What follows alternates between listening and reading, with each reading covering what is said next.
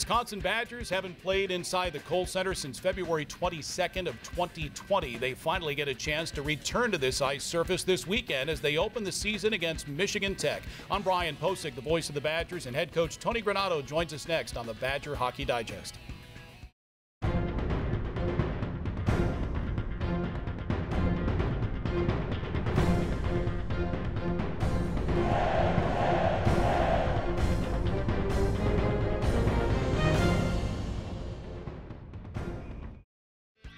Happy to have Badgers head coach Tony Granato with us. And Tony, what a year it was last year. You win 20 games, you win a Big Ten championship, first regular season conference crown in 21 years. Badgers get back to the NCAA tournament for the first time since 2014. You have the second Hobey Baker Award winner in school history in Cole Caulfield. So much fun last season. And unfortunately, the fans weren't allowed to watch. They will be able to watch this year, but great memories from a year ago.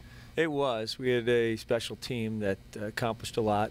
You know, I look back on the year and obviously everybody's life was kind of thrown upside down with everything that happened with COVID. But start of the year, we got players, Linus Weissbach stuck in Sweden, and he had plenty of opportunities to stay in Sweden, sign a pro contract there, and he's looking at what's going on in our country, and he, you know, for whatever reason, he jumped on that plane the day before school started, came back with the uncertainty on whether we had a season. Then we had Cole Caulfield that had all those contract offers to play professionally in Europe. And fortunately, both those guys stayed. And fortunately for us, you know, we gelled together as a team really right out of the gate. We had some hurdles with some COVID issues and some quarantine, you know, times that guys got shut down. We lost Dylan Holloway for a big chunk of the first half of the season. But our guys, what I really admire about what they did last year, no fans. We weren't in this building. We were over at Le Bon.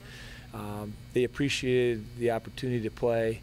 They played hockey as hard as they've ever played before. It didn't bother them that there were no fans. It didn't bother them that all the things that were going on outside the world, you know, were affecting them. What mattered is they had a chance to play, and they did a great job. We had a phenomenal year. You mentioned all of the things that we can brag about from last year's, but really what I remember are the kids, how hard they played for one another.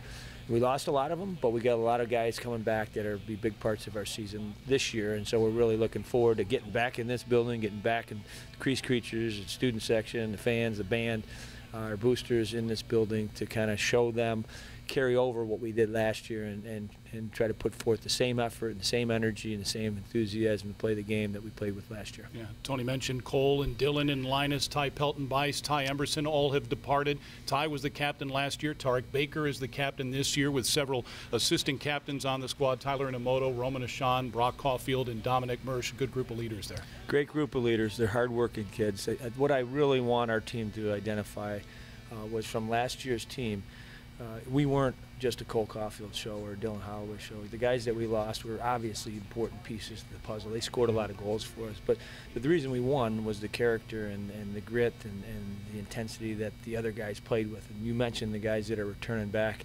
They all add something special to a locker room and to a team, and we want to do the same thing we did last year. We're not going to win in the same way. It's a completely different team, but there's an opportunity for us that we think that we have a special group that can bond together, play for each other, and find ways to win by, you know, grinding it out, being physical, scoring some different type of goals than we scored last year.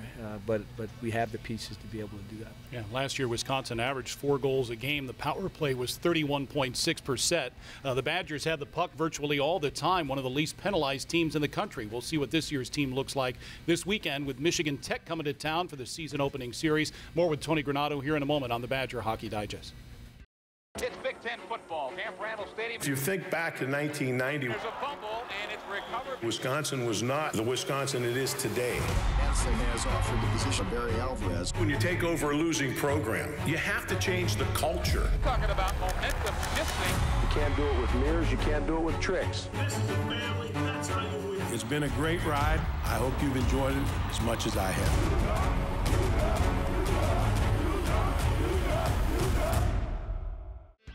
Besides the fact Wisconsin put the puck away so much last season, the goaltending was really good too with Robbie Baydoun and Cameron Rowe. Robbie moved on, actually won an American Hockey League championship after he left Madison, but Cameron Rowe is back. You also had Jared Moe, a Minnesota transfer who's on the squad now. Ben Garrity too. Goaltending, we know, is very, very important. Absolutely, and Cam Rowe last year as a freshman, obviously you mentioned Robbie who departed.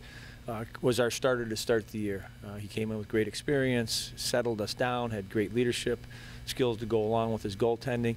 It really gave us a really good start. And what I really liked was his relationship with Cam. And Robbie helped Cam develop. He helped him settle in. So when we needed Cam, especially the second half of the year, his numbers were outstanding. He had a great start to his collegiate career. And we expect that to be a position of strength with like you said, Jared Moe transferring from Minnesota. He was their starter 2 years ago before LaFontaine transferred there. He's an NHL draft pick. He's a bigger goalie. And so we're deep at that position. And when coaches say we got to win from the net out, that's always true. You got to be solid in the net, have good goaltending. You got to be real solid at the blue line. We've got great depth at the back end. And then, up front, what I said earlier is I think we got 4 lines that are going to roll over, play hard, and we're going to have a lot of pace to our game, and that's what I'm excited about. Yeah, and you got your first look at game action last Sunday in Chippewa Falls against Minnesota Duluth, a very competitive game. Bulldogs won 4-2, but at least you have a better idea of what, not that you didn't, but you saw them in action against a very good team. It was a great team, and I thought it was an even game. They got that empty netter late to make it 4-2, but really it was, flip a coin on who deserved to win the game.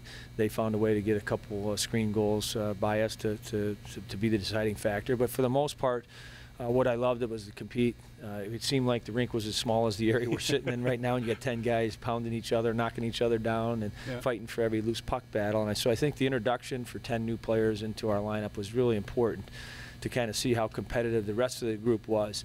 And if you get a younger group coming in and players transferring in from different schools, and you see the Bakers and the Mershers and the Ashans and the rest of our returning players, how hard they compete, the younger players understand that that's part of what our brand is and part of what the identity of our team is. So I thought that was very apparent. I think the one player, Carson Banel, a big, strong kid that our fans are going to love, he sustained an injury in the game. He probably won't play for a couple weeks, but I thought he was an impactful player, the first period when he did play. So I think that there's some nice pieces that'll be added to our returning players as well. Badgers have 28 players. They have 15 forwards, 10 defensemen, 3 goaltenders, and again open the regular season against Michigan Tech. We'll talk about the Big Ten as the weeks move along. You don't open conference play until the end of the month, but you've got a really good non-conference schedule with Michigan Tech, Army the following weekend. You go to St. Cloud State. Clarkson comes to town. A holiday face-off at Fiserv Forum. This is going to be some good hockey. It's going to be some great hockey, and you look at the rankings this week, and the teams we're going to play. We just played Duluth. They're in the top 4, and obviously Michigan and Minnesota are in the top 4 as well.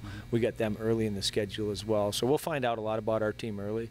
I think our strength, again, will be the competitiveness that we've had, and if we can carry over the momentum that we gained last year on having that team identity, it's going to be exciting for us. I know I'm excited and can't wait to get the fans back, like I said, and, to get the people back in this building to appreciate our team and our kids. It'll be fun for everybody. Yeah, I'm looking forward to it too. Thanks for your time. Thank you, Brian. Sure. Tickets are available at uwbadgers.com. Wisconsin and Michigan Tech Friday and Saturday night here at the Kohl Center. Both games on the Badgers Sports Network, also on Bally Sports Wisconsin. For Tony Granato and Jay Williams, I'm Brian Posick. Thanks for watching the Badger Hockey Digest. This has been a presentation from Learfield,